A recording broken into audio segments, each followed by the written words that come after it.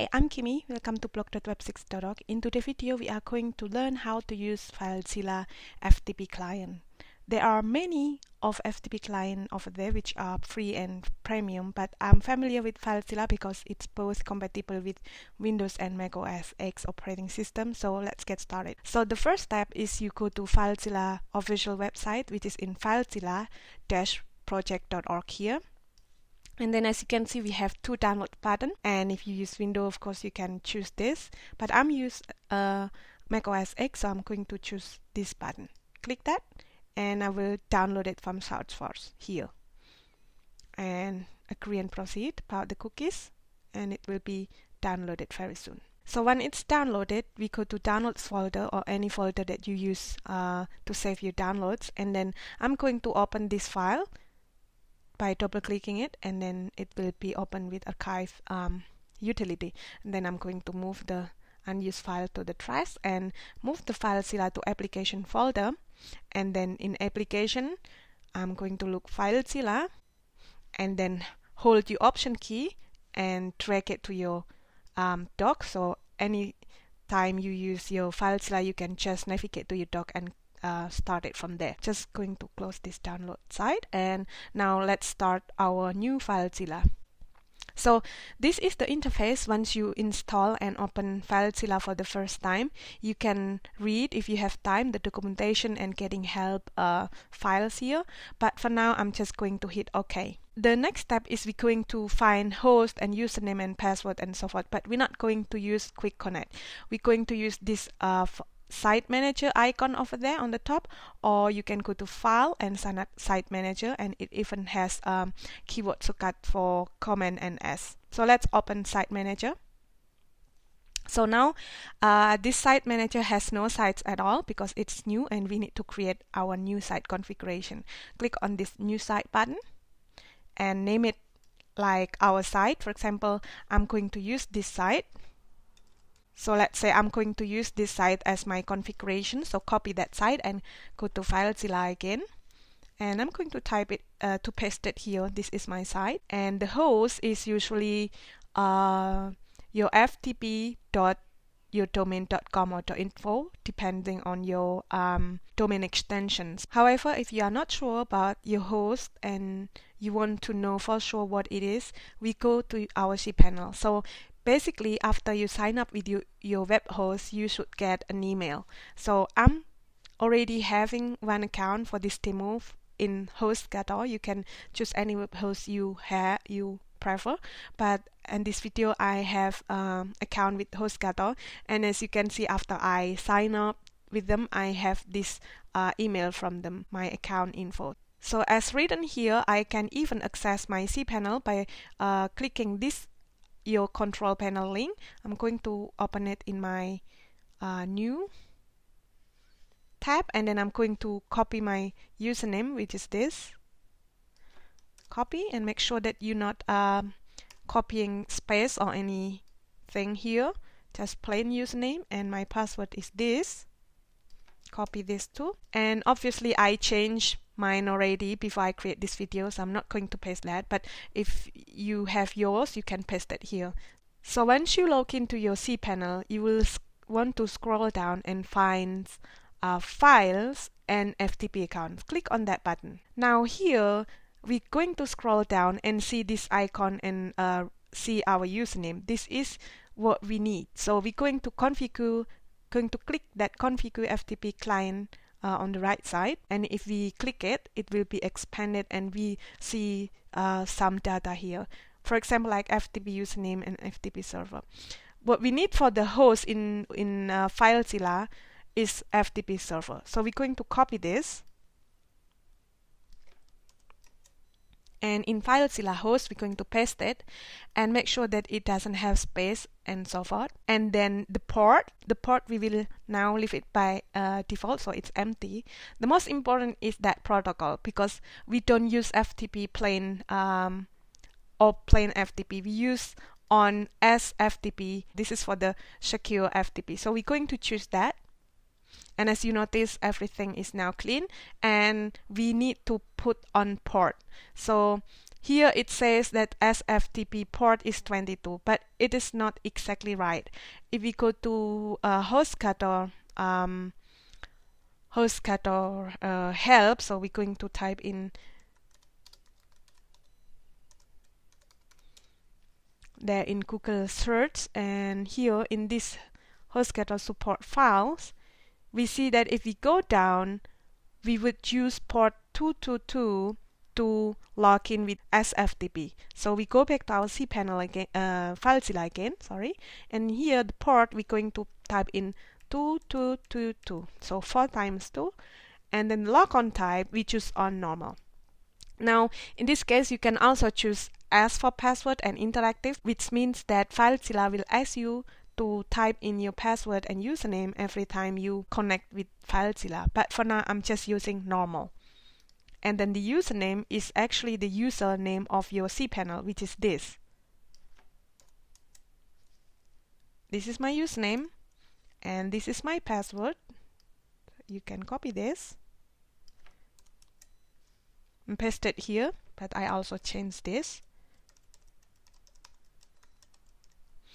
And then the comments is you can comment it like anything that you will remember, or you will know what kind of sites that has this configuration. So I'm going to type in my domain,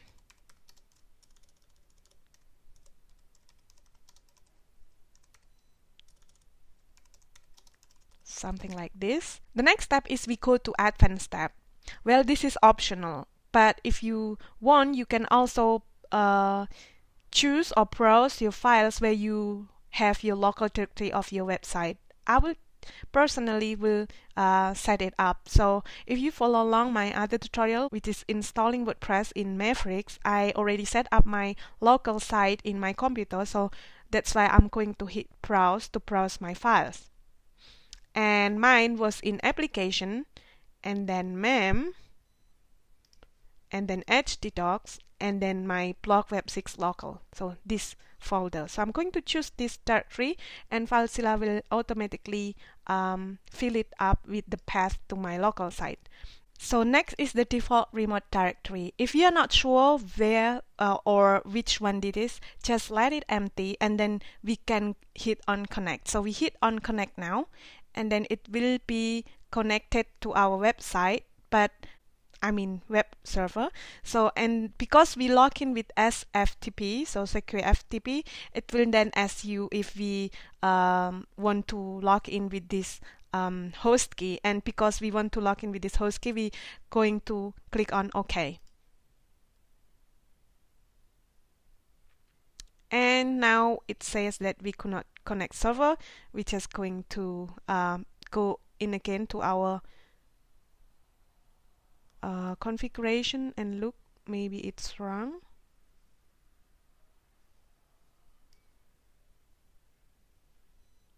Maybe our password was wrong, and hit connect again. And yes, the password was wrong.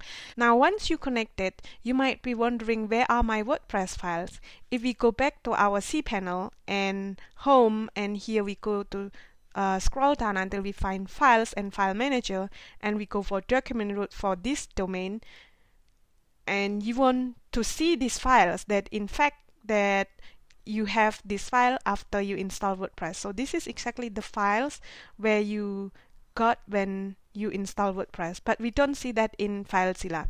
To see that, we're going to maximize this window. To see that, you have to put on the path. So let's go to the public HTML, because it's usually on public underscore HTML or htdocs. It depends on your host, but with this host I have it on my public underscore HTML. So let's double click it to open this directory, and as you can see, this is the files that I also can see in my cPanel here.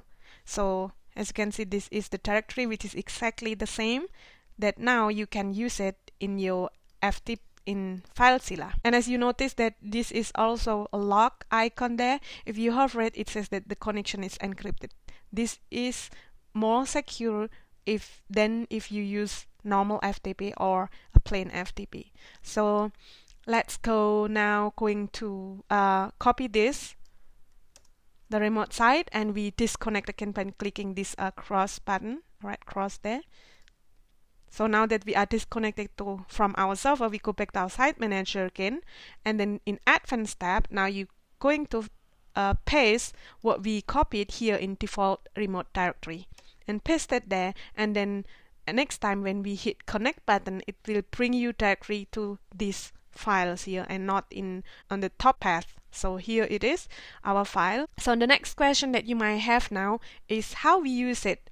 So I will give you a small example for now. So I'm going to hide everything except of my FileZilla.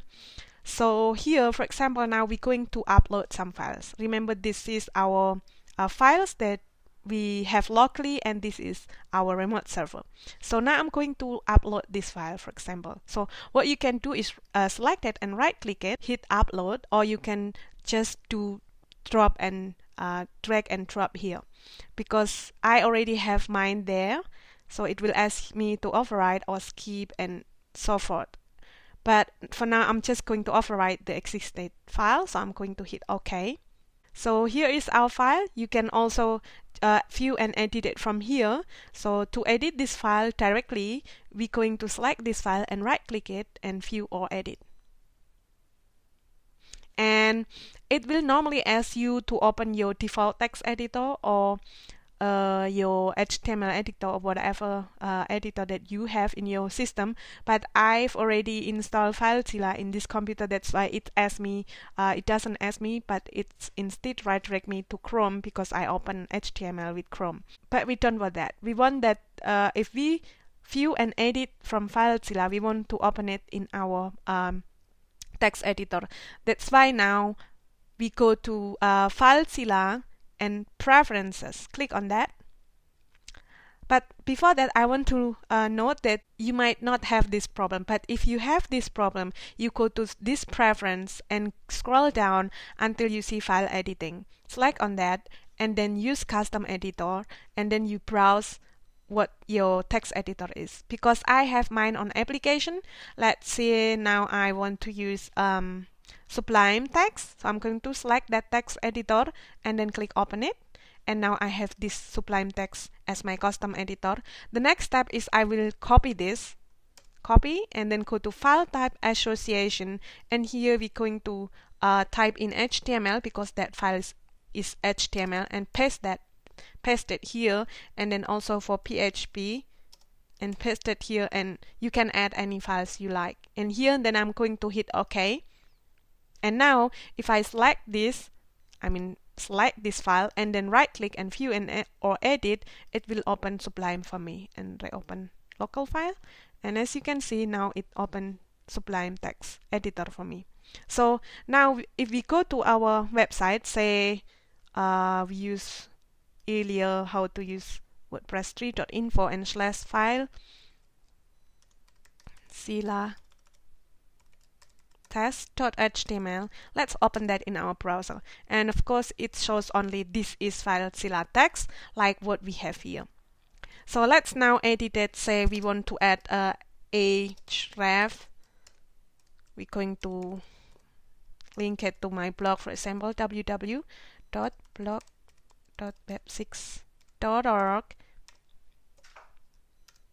and then my blog for the anchor tag, and then closing tag, and hit save.